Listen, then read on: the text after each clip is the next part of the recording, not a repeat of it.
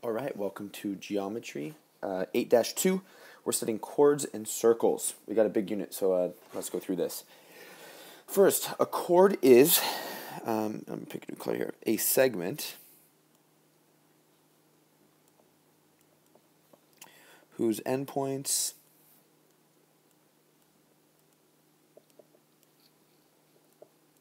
are on a circle. Simple enough. You can see the example below. Let me use a different color for that. Pink. A chord is a line segment, and where its endpoints you can see are on a circle. So that's it. So here's a chord. So any line segment that you see inside a circle where its endpoints end on the circle is a chord. Let's move on. All right, Theorem 12.4. We have a lot of theorems today, so let's keep these simple. Within a circle, and when they say this, because this is going to come up in all of them, or incongruent circles, all this means is this would be true for this circle, and if the exact same circle existed, a congruent one, right, circle, then the angles would also correspond and it would work as well. But within a circle, congruent central angles, okay, so central angles would be here, right, see central angles would be here, have congruent, and let me write this in, arcs. That's what we're looking for. So if you have, I'll use a different color again. These are central angles because they're starting from the origin here. If this angle is equal to this angle, then guess what? This arc is going to be the same as this arc. So this theorem says that if you have congruent central angles, if these two are the same angles, then their arcs are also going to be the same. Arc AB is going to be the same as CD. Let's move on. Theorem 12.5. This says within a circle, congruent central angles have congruent chords.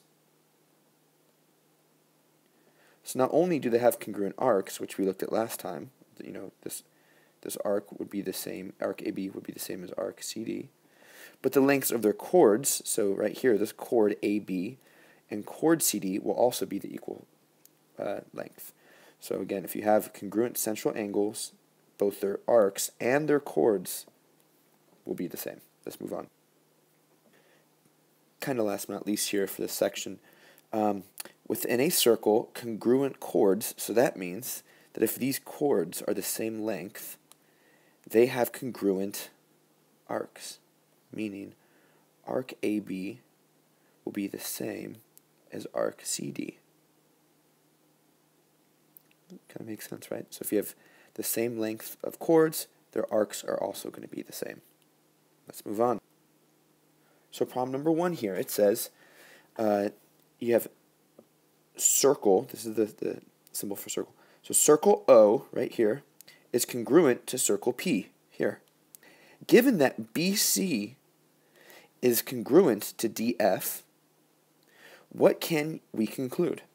Well, we conclude a few things based off what we learned. So if BC is the same, guess what? It also means that their central angles are the same. So the measure of angle O is also going to be congruent to the measure of angle P. It's going to be the same as this because their arcs are the same. I'm sorry, because their chords are the same. And then, to say I'll use a different color for that, their arcs are going to be the same. So arc BC is going to be the same as arc DF. So BC, and here's how you write the notation, arc, right? It's a curve over it. Going to be congruent to arc DF.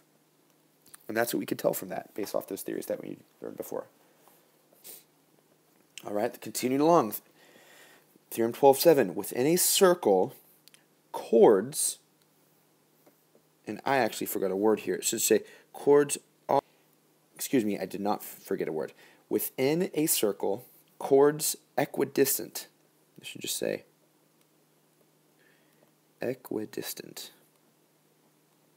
from the centers are congruent. So if we have chords that have the same distance to the center, just to the center origin here, right?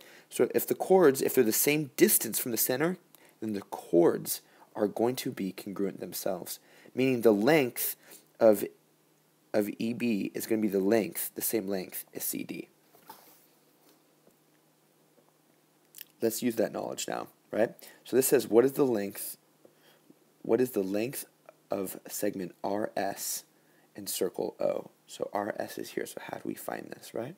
Well, this is pretty simple. We could see here that since this is 9 and this is 9, right, that means these two chords are equidistant from the center, meaning that this is going to be the same length as this. Well, these PQ is the same distance as QR, so we know then that also QR is going to be 12.5, and that the total distance here is going to be 25. PR is 25. And since these two chords are equidistant from the center, SR is also going to be 25. Simple as that. Let's move on. Theorem 12.8. This says that if segment AB is a diameter and AB is perpendicular to another chord, CD, then CE is congruent to ED and CA is congruent to arc. Arc CA is congruent to arc AD. So let's look at this. So if AB, okay, is a diameter, so you can see this passes through the origin, this is the diameter of a circle. So if a chord comes in, right, and it's perpendicular, meaning it forms a right angle here, right? Then what we know then is that these two segments are going to be congruent to each other, so CE is going to be congruent to DE, so you can see these two are equal. And also arc CA is also going to be congruent to arc AD. So if you have a diameter and a chord hits it, is perpendicular to it, it's going to break up these segments into equal parts, and also these arcs are going to be equal to each other. Theorem 12.9. So let's talk about it here. I'm going to read through this, but then reference it here. So if AB is a diameter again, and you have I didn't label E here. It should be CE. And CE is congruent to ED, then AB and CD are perpendicular to each other. It's kind of the converse of what we just learned. Lastly is Theorem 12.10. And this says that if AB is the perpendicular bisector of chord CD, meaning that this is going to bisect this chord into two equal parts. So let me just label another point here again. Let's call this E on both sides. So if AB is bisecting chord CD here, so it's the two parts are going to be equal, then AB contains the center, O. So then you can see that it contains an O. These are all very much related. Your book has more information on page 774 if you want to explore them more. Okay, problem 4. What is the value of each variable to the nearest tenth? So what we're looking at is in circle K, we see that this is forming, it's perpendicular to this chord LM. And since it's perpendicular, we know that it's going to bisect it. So meaning each side is going to be 7. So this is going to be 7 from here to here, and this is going to be 7 from here to here. So the total is 14. So now that we know that LN, and LN is just this middle section here, right, on this triangle, LN is 7. So now we have a triangle with 7, 3, and R, and we could use Pythagoras' theorem to solve for this. So R squared is going to equal 3 squared plus 7 squared. And if you continue, R squared would equal 9 plus 49. R squared equals 58. And the square root, you're going to get roughly, I'll make it like this, approximately 7.6. All right, that's the section. Hope that that's easy to understand, and I'll talk to you next time.